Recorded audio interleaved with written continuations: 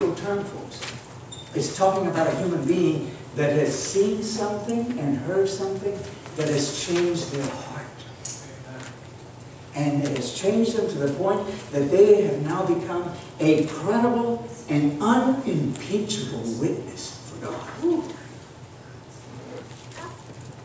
The warfare against God's agape love, His great law of agape love, must continue until God has a people that are willing to let Him write His promises, His 10 promises, on their hearts. In other words, stop resisting God taking the initiative to do this. Satan, the master of deception, has had 2 great successes in 6,000 years.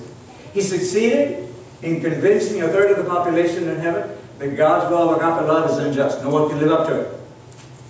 Then he convinced Adam and Eve that it was impossible for them to obey God. And so they rebelled. I'm convinced, however, that Satan's greatest success is taking place today. Satan has convinced the Christian world, including the Seventh-day Adventist Church, that living the Christian life is not a joyful experience. And that it's very easy to be lost and almost impossible to be saved. Do you believe that God has the power to create from nothing? Absolutely. Amen. Psalm 33, 6 and 9. By the word of the Lord were the heavens made, and all the hosts of them by the breath of His mouth. For He spake, and it stood fast indeed.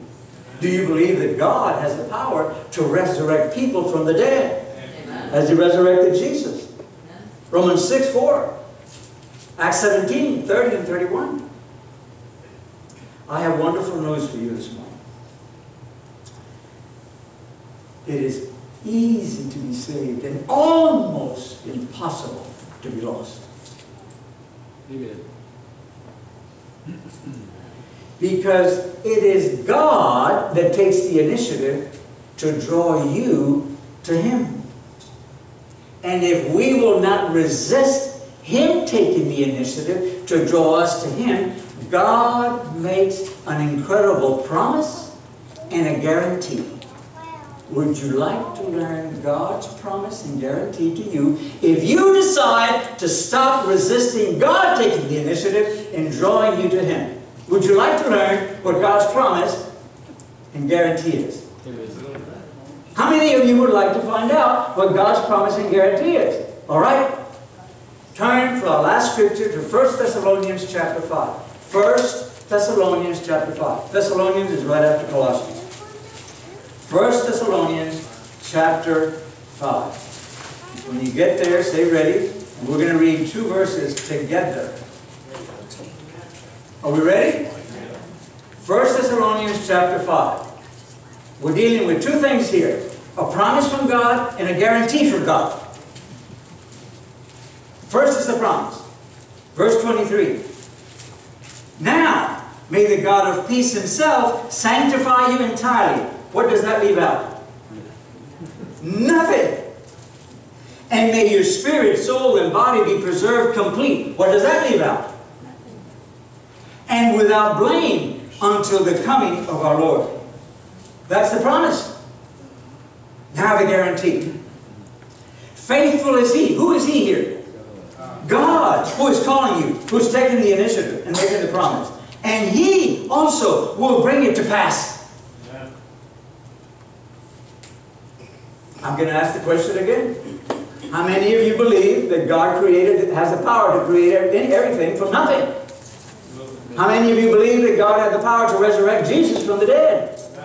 How many of you believe that if you don't resist God, He has the power to remove sin from the life? How many of you believe it?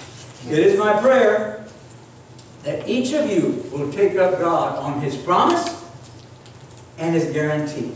Amen. And in so doing, cooperate with God in vindicating the great law of agape love. And prove that Satan is the one that is a liar. Amen. God bless you. Amen.